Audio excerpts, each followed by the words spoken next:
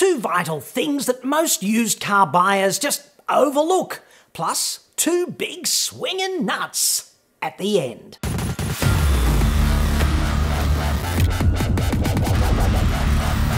I'm John Cadogan from autoexpert.com.au, the place where new car buyers save thousands off their next new cars. Hit me up on the website for that. Coming up today, the nutbag Fringe takes me on for my foul mouth. Off camera too, he's such a cock about it. You are. But first, a question I got yesterday from a chap named Ben Williams, which opens the door to a potentially big problem out there on our roads. Don't let this happen to you. I'll try not to swear. Hyundai i30 ESP Sensor. Unfortunately, my 2010 i30 has only just now started having an issue with the ESP sensor. The ESP indicator light on the dash started staying on and the ESP button is completely unresponsive. Then today off to work, first thing I had no power steering for a couple of minutes. Once I got to work, I hit the i30's forums, hoping to get a better idea on what was happening. Anyway, John, it appears a safety recall was issued by Hyundai a few years ago to fix this issue. As I bought the i30 used a few years ago, I was unaware of this safety recall and or if my vehicle has had the sensor replaced. Given it is now 2019, would Hyundai still replace this faulty sensor on my 2010 i30 if it has never been done before by the previous owners? Okay, so I just checked this. There was a product safety recall issued on 37,334 Hyundai i30s on sale new from 18 December 2010 to 29 March 2012. That recall went live on the 8th of March in 2016, so broadly 3.5 years ago. Apparently the defect stems from a potential assembly defect that can crack the case holding the stability control black box, all right? Water can then get into that, and as we all know, water and computers generally don't mix. So if that happens, the ESP system has something of a heart attack and the dash lights up, exactly as Ben has observed. Hyundai will replace the ESP module for free via its dealer network. But here's the relevant kicker for today. Owners of affected vehicles will be notified by letter. And that's fine if they want to do it the old-fashioned way. It's fine provided the company knows that you own the car, which they do if you are the first owner, obviously. The dude who buys it new from the new car dealer. But the car maker, sadly, is not clairvoyant. If you're the second, third, or whatever owner, you need to make them aware that you are now the proud owner of their used car. And you can generally do that pretty easily. It's online.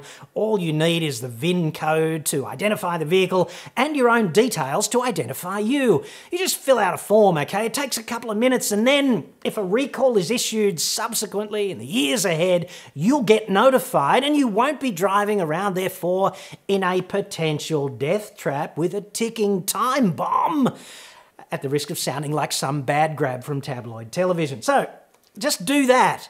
And the day after you do that, in the week ahead sometime, do this. Visit any authorised dealer with the VIN code. That's kind of important too. Just hop into the service department and explain that you have just bought this proud automobile. Ask them to check if there are any outstanding recalls or service campaigns on your quote-unquote new car. Service campaigns are kind of like recalls, okay, only they cover non-safety defects. In Australia, recalls are issued only for serious safety defects. So non-safety defects are fixed under the rubric of service campaigns.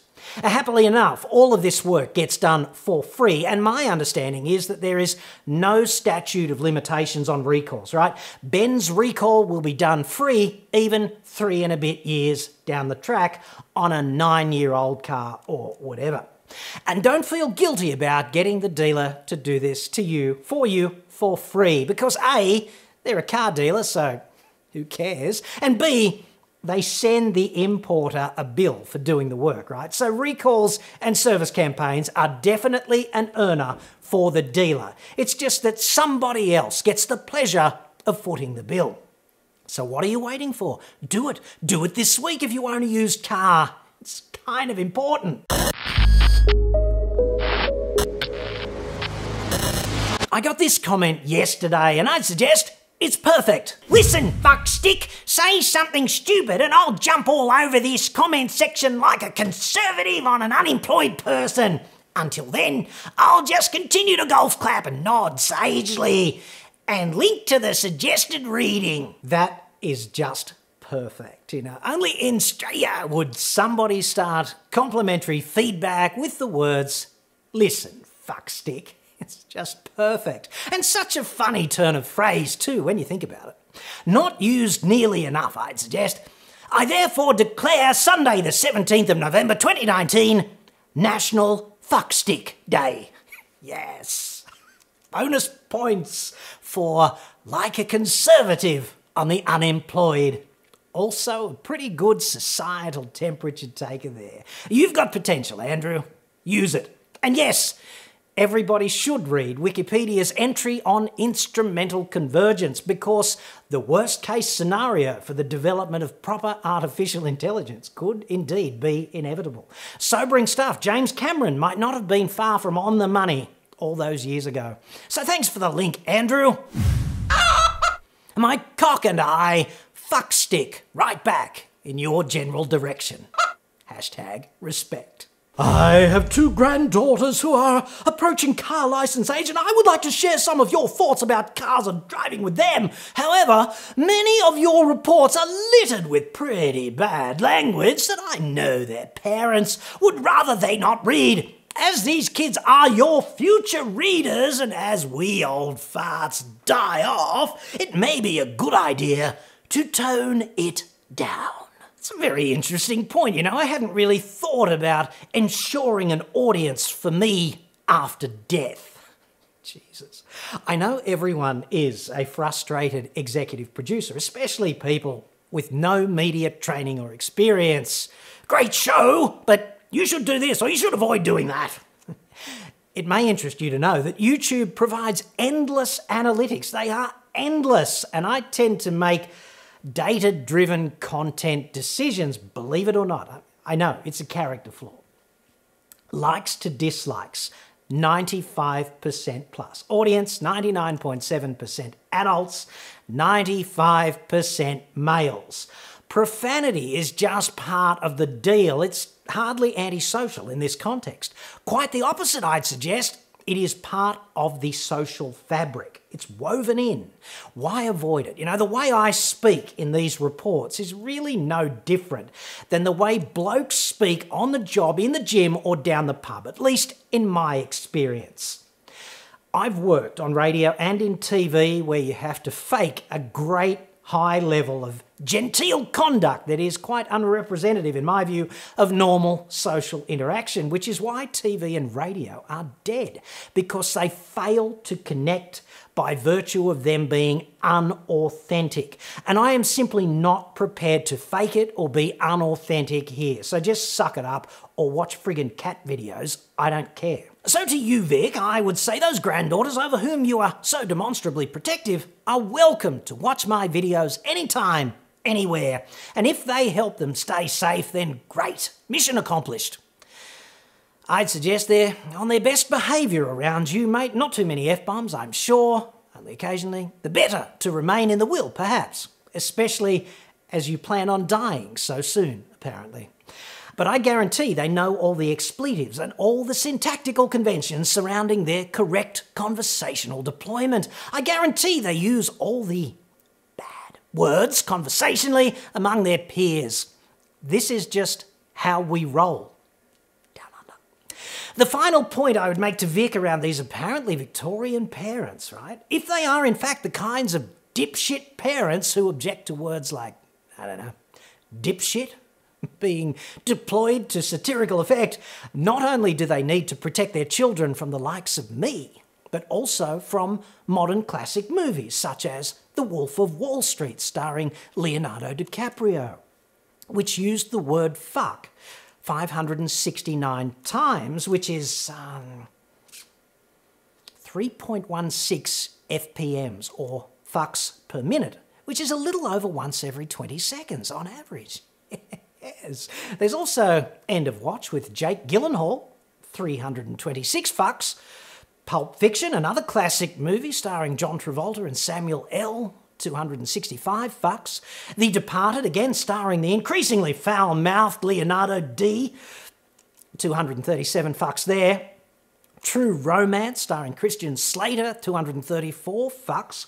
Hot Tub Time Machine, also an interesting one, John Cusack. The 51st most fuck-dense English language film ever, 212 fucks. Bad Santa, another comedy classic, Billy Bob Thornton, yes. 173 incredible fucks. Snatch, perhaps the most awesome Guy Ritchie movie ever. The squeaky clean Brad Pitt too. 159 fucks. Good Will Hunting, the even squeakier and even cleaner Matt Damon, number 126 on the most fucked film dialogue totem pole with 154 actual fucks. Special mention here, obviously, to Samuel L. Jackson for his epic contribution to all of this. Expanding the creatively nuanced use of the word motherfucker in film. He can make that word mean friggin' anything. It's incredible. Enough is enough! I have had it with these motherfucking snakes on this motherfucking plane! And so he would want to, having used motherfucker 171 times across a total of 29 movies, which is 5.897 MPMs, or motherfuckers per movie, in case you were interested in the statistics. It's not funny. So, in closing, I'd suggest that attempting to protect a teenager from this tsunami of pop culture profanity is a fool's errand. You might as well try to stop the next friggin' sunrise. You're up against Samuel L. Jackson, mate, and I've seen all of his movies. That never ends well. The best that you can hope for here is that they develop a strong sense for socially appropriate deployment of profanity. Generally not a good idea during a job interview or the wedding vows. So I ask you, Vic, what would really be more confronting for those conservative parents? Knowing that the world's only evil automotive garden gnome and his cock have inflicted their foul mouths, mouth and beak, whatever, on those innocent teenage girls, or getting a call from a social worker in a trauma centre at a major hospital at 3 a.m. You know, it goes like this. Your daughters have been involved in a car crash. You need to come to hospital now. It's quite serious. If they're the friggin' options, mate, as a parent, I know which one I would prefer.